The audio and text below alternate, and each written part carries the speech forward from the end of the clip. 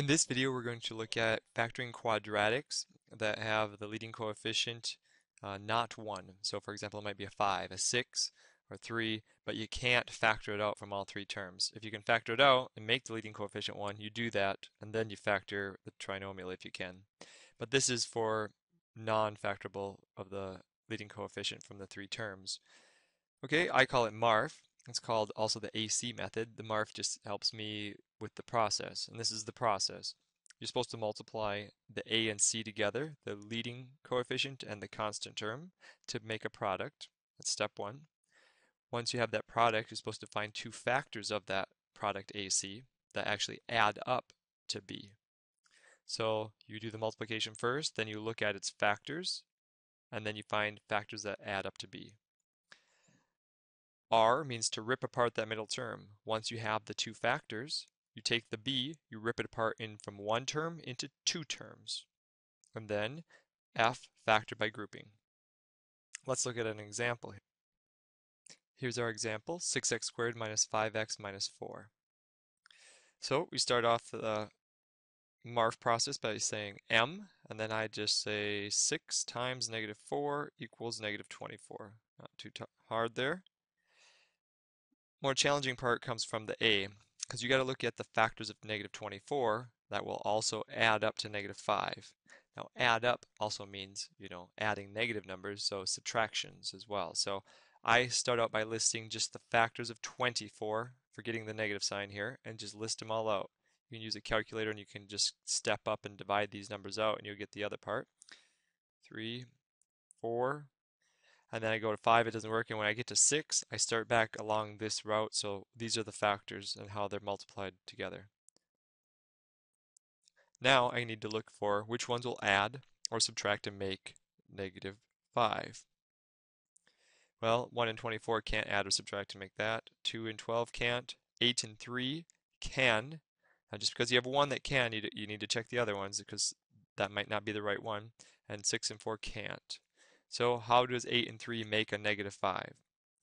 And remember, they have to add up to negative 5, but multiply to negative 24. This is where I put the sign in. So I know it's going to be a 3 and an 8. In order for them to be multiplied to negative 24, one of them is negative. Is it the 3 or is it the 8? Well, they have to add to negative 5, so it must be the 8. So these are my two factors of negative 24 that add up to negative 5.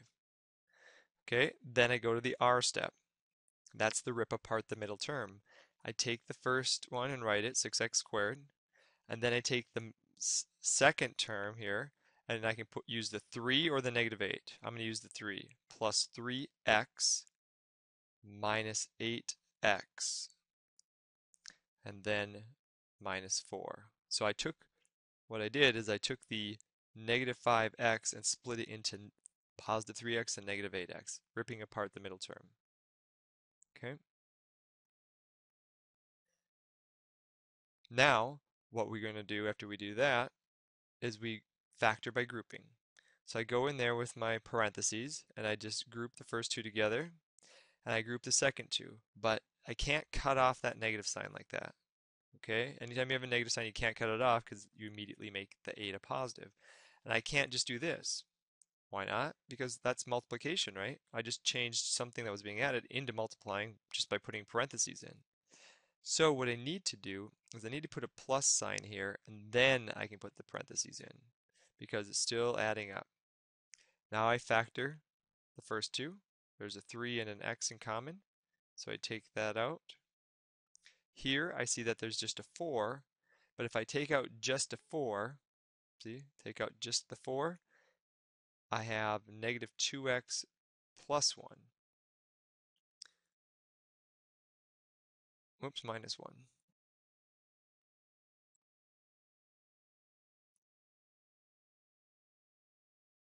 Negative 2x minus 1 by taking out just the 4. Now, we have to have these two values right here to be the same in order to continue factoring because I have a plus here. Plus in the middle, they're not factored yet. So that's a problem. So I should have taken out a negative 4. So I go back and I erase this. And then I say well, I should have taken out a negative 4. Out of that one makes a 2x, and out of that one makes a plus 1. Now you can see that these two binomials are exactly the same, and it allows me to continue factoring them. Take this 2x plus 1 out, write it out front or first, and then what you have left is you have the 3x minus 4. And that's what goes in the second one, 3x minus 4. Now the order of these two doesn't matter. You can put 3x minus 4 first and the 2x plus 1 second, but that's what's left. It's kind of like, think about taking this 2x plus 1 as one unit and basically multiplying it like this, 2x plus 1 times 3x. There's this area here, right? 2x plus 1 times minus 4, that's this area over here, okay? Now, that's just going in reverse. But remember, this thing can be FOILed out. This is the answer here. And it can be FOILed out and be shown that it is this back here. If you just take 2x times 3x, you get 6x squared. 2x times minus 4, minus 8x. 1 times 3x, 3x. And 1 times negative 4, negative 4. And so we see that this multiplies right back out to that with a FOIL. So this is the factored form, and that's what you'd consider the answer in this case. You're just factoring that into two binomials. Now that follows the MARF process, works for any trinomial actually, but if you have something you can't factor out, you always factor first, but if you can't factor anything out, the leading coefficient is not 1, then I would suggest working through with MARF.